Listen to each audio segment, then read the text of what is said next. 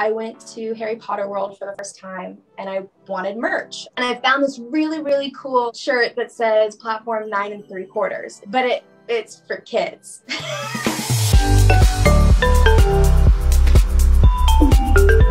Hey everyone, it's your girl, Emily Curl at iHeartRadio, and welcome back to my virtual studio. She's a singer releasing her own music, and she's also the star of the freeform show Cruel Summer. Let's welcome in actress and artist Olivia Holt. Hi, Olivia, how are you? Hi, I'm so good. How are you? I'm good. Thank you so much for being here. We have a lot to talk about, but first of all, congratulations, season 2 of Cruel Summer, but also new music. You're busy right now. I know. I'm very, very grateful and so excited. It is a really awesome year so far. Let's start with music, your new single, Next. It is such a bop, and honestly, it's gonna be my summer anthem because I feel like that's where I'm at in my personal life. Co-written with Meghan Trainor. What was that like, co-writing the song with her? I feel like saying a dream is just an understatement because obviously she's such a legend in the pop realm, and she's also just such an awesome human being, like so down to earth, married, has a kid, and like just, you can tell like her love for music is infinite. And I've always have had a dream of working with her. And so the fact that she's a part of this project is just incredibly surreal. How did you know that you wanted to lead with Next? You know, sort of like you, where you're like, I feel like this is like my anthem. I wanted a song like that. Like I wanted something that sort of captured every element and essence of who I am and what I was going through and where I felt like I was at in that stage of my life. This was pre-pandemic. I was pitched the song and I was like, this is so, like, it has every element and aspect I could possibly want. It had the organic instruments that I'm such a sucker for and like so drawn to. And it also just had this liberating feeling. And that was the space that I was in. I felt incredibly liberated. I've never felt like more myself. I was sort of on this like weird journey of like figuring out who I was as an individual, and then also trying to figure out what my next step was in my career. And I've been making music since I was 15, 16 years old.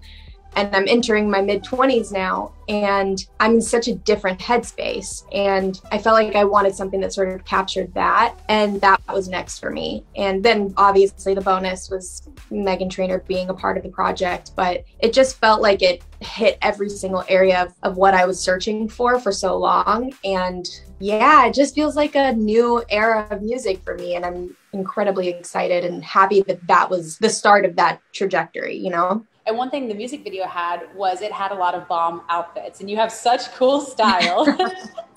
So we wanted to do a little closet tour inspired by some different prompts that we have ready for you. And the first one we wanted to start with, obviously, was we need the perfect outfit that describes Next. Okay, so I couldn't decide on what to choose for the inspo for Next or what I would wear for inspired by Next. So I chose 2. Okay. And in the video, I feel like it's all about like, you know, that liberating feeling and wanting it to feel effortless and timeless. And I didn't realize how much I loved pink.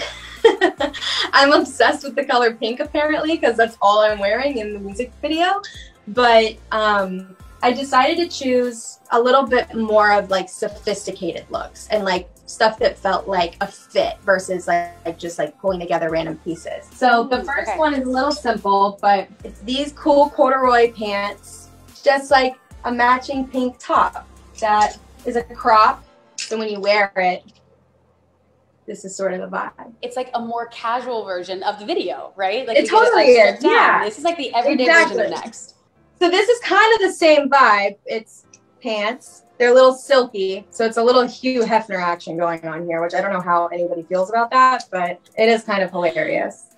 And then like just a matching set, a little button up to go over it. You can place like a bralette underneath. And now would this be like a weekend outfit for you? What's the occasion here for this one? I feel like this is more of definitely a weekend look. It definitely like screams vacay. You know, like put it with like a pair of sandals, or, you know, I wear a lot of like open jackets and bralettes in the Next video, as well as like just like a matching like pant to go with it. And I feel like this kind of screams that. And it's got a lot of cool colors like pink and gold and yellow. Wait, can we see that one up close? I want to see the colors on it. fun. But you do say you're a mom jean enthusiast. I love the jeans that you're wearing now. Okay, so tell me, what is your favorite pair of mom jeans? These are high-waisted mom jean Levi's. I'm obsessed with any sort of mom jean, but like they fit really good. The bottom is just sort of like this like free living And pant. color's so good too. Yeah. Like a light wash. These I wear every single day. Where do you find your jeans? I have to try them on. I'm usually a sucker for online shopping. Retail therapy is a blessing and a curse for me, but I have to try jeans on because I'm very particular about my jeans and the way that they fit. And even with these, like sometimes like at the end of the day, they're so loose and I feel like I'm constantly like pulling them up, but I love the way that they fit. I love like, I feel like I need to see them on and to walk around in them and to know that they like feel good for like a full day, you know? So you're wearing these a lot this summer. What else is your go-to summer accessory? This is fun for me seeing the full rack. Bucket hat. The bucket hat. You can wear a bucket hat because I have to be really careful of the sun because my skin is really sensitive to the sun, but you can kind of wear it however you want. Love. And it sort of goes with anything. And you can just throw it on, but you can also throw it off. Who is like your street style inspo? Like who do you like see and you're like, I love that style? Hailey Bieber. You know what's funny? I was just about to say this gives me Hailey Bieber vibes. She has such an incredible style and I love that she is so like sophisticated but also so effortless and like has this like cool like tomboy side of her that's also like reaching the realm of feminine and like it's wild how she does it, but like I definitely like her street style inspires me a lot because I feel like we all want to feel comfortable in what we're wearing, but we also still want to look our best and we want to look cute. And I feel like there's a way to like find a balance. And I feel like she does a really, really good job at it. So now for you, this is kind of changing the game here, but what is a piece from your closet that makes you feel really powerful, really badass, something that you love? I found this at a flea market and it is a vintage men's oversized Christian Dior Letterman jacket. And it's so cool. It has the Dior embroidering right here. Really cool. I'm drooling. I love. It's just like cool. I'm obsessed with oversized stuff. I love the way that it fits. I love the style and I feel like it kind of, you could throw it on with the dress. You could throw it on with like jeans, sneakers, and it still like makes you feel like confident. And also it just makes you like, I'm also like, I get cold really easily. So I need a good jacket. And I feel like this is the one, but I'm obsessed with this piece and it definitely makes me feel badass wherever I go. Okay, so Olivia, what is something you bought as a joke, but now you seriously love it? I am the ultimate Harry Potter fan and I went to Harry Potter World for the first time and I wanted merch. I wasn't really connecting with any of the merch that I saw in any of the stores and I was like, I can't leave without some sort of something on my body. And I found this really, really cool shirt that says platform 9 3/4. It is super minimalistic, simple, which I like, but it's for kids. It's for kids. So I was like, I can maybe wear it as a crop top. And so oh my God, you have a cropped? Oh. I bought it kind of as a joke because I was with my friends and we were like, this would be really hilarious. But it works as a crop top, but I can show you. No. Kids extra small. And like I feel like it looks a little retro, which I love. Our next one, this is going in a different direction, is what is your go-to date night top? Okay, my go-to date night top. I actually got this pretty recently and I love this because it sort of sports as like a halter top. Like just sort of like, so I'm sort of into like the brown, like chocolate colors recently. And I feel like, you know, if you're going on a date, you can start off wearing this with like cool, like black slacks or a nice skirt or something. And then, you know, if you're going to a nice dinner, you can just sort of like throw this matching. It's also really nice because like the back, you can't tell because it's not on my body right now, but like when I have it on, you can kind of see like the sliver of my back right here. And it's really like, it's sexy and I love the color. It's like simple and it's also, I'm a sucker for crop stuff. And so you get to see like a little midriff here if you're wearing jeans or whatever. This never lets me down. I really love this piece. It never fails you. Okay, so next one we have, what is a piece that describes both you and Kate from Cruel Summer? Okay, this might be a little too on the nose, but I have this 1990s bodysuit. Might be a little too on the nose. I've had this for ages. I don't even remember when I got it or where I even got it. I was born in the 1990s and Kate lived through the 1990s. So I thought that this was a perfect piece to sort of describe the two of us, because I don't really have a lot of her style. Because she has she goes through 3 very drastic different styles throughout the throughout the season. So I felt like this was perfect to describe. It's like, it definitely is like a 90s vibe with like the close turtleneck and then, you know, the quarter length sleeve and then the bodysuit situation. But like, I actually don't think I've ever even worn this. Speaking of Cruel Summer, this is Freeform's most watched series ever, which is amazing. Like, does that feel real? Like when you think about that? It's kind of wild. We shot this show during the pandemic. There was a part of me that was really nervous about how, you know, we were going to execute it, because there were just so many new elements and new things that we had to adjust to. And so you don't know how people are going to perceive it. So you just do your best, and then they put it out in the world and you get to see how people respond. And I'm so grateful that people have responded so well to it. So let's talk about, what is the best outfit that you like to wear in the recording studio? So I know that we went through an entire pandemic and everyone was really into that tie-dye situation. I'm still not over it. I'm obsessed with tie-dye. And I also, like, if I'm gonna spend like 8 or more hours in a studio, if I'm writing or if I'm cutting vocals or if I'm just in that space, I want to be comfortable and I want to wear tie-dye.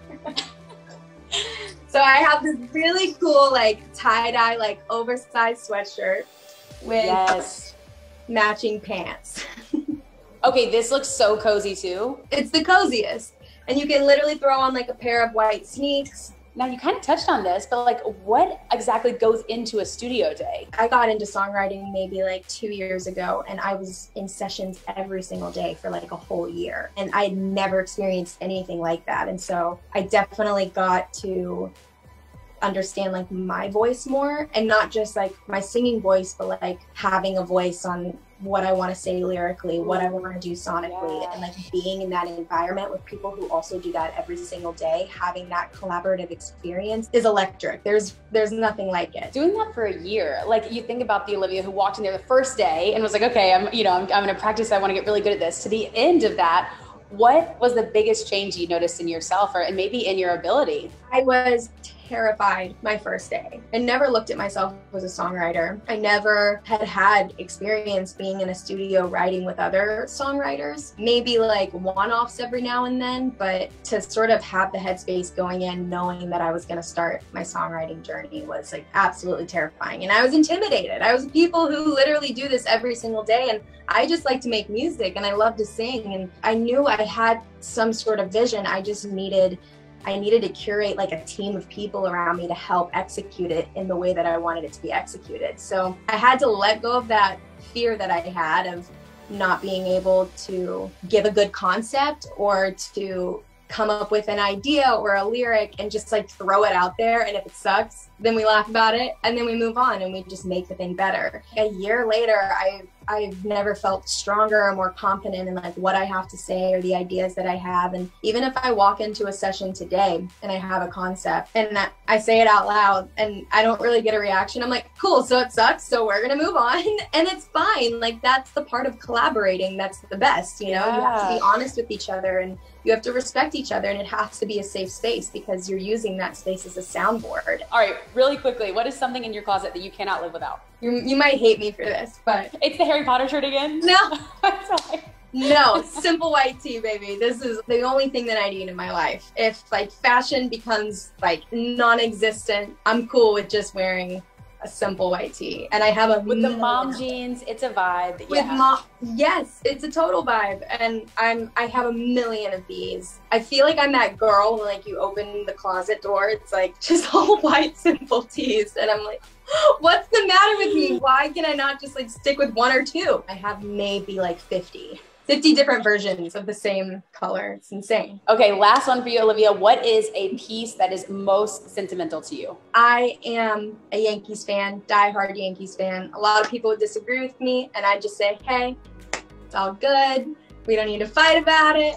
But I disagree. I have been a really big Yankees fan since I was a kid. My granddad was the ultimate Yankees fan and sort of got me into baseball. And it's not that I necessarily am obsessed with the sport. It's just the team that I love. I have had Yankees merch all the time growing up. My granddad, before he passed away, gave me a really cool hat. But my boyfriend in the 4th grade, I guess, was a Yankees fan as well. And he found this really cool Yankees jacket, and he wore this in like the 4th grade. So I don't know how many years ago that was, but this is like, wait, that's his actual jacket? This is his actual jacket. Oh, and he like found it in his stuff. He found it in his stuff. He knows that I'm a Yankees fan, and it is like a little oversized. It's the perfect fit. I wear it with everything. I love it. I feel like, you know, the girl always wants to like have like a sweatshirt or like a jacket to like steal. But like I stole what I could have never thought. Like I could have never made this up, you know? I'm